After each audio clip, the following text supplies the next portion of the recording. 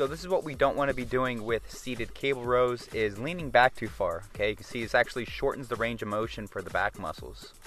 So how we can easily fix this is shifting the upper torso forward and erect. Okay, you can see it allows for a lot more range of motion and a lot more stretch and contraction for the back muscles.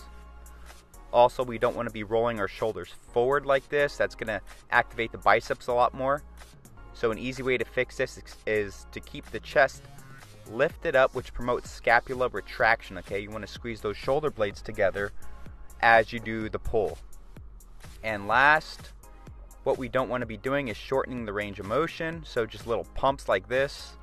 How we can easily fix this and really optimize this exercise is allowing the upper torso to slightly shift forward to allow a full stretch of the lats and the back muscles there. So keep training with quality, guys, and keep training smart.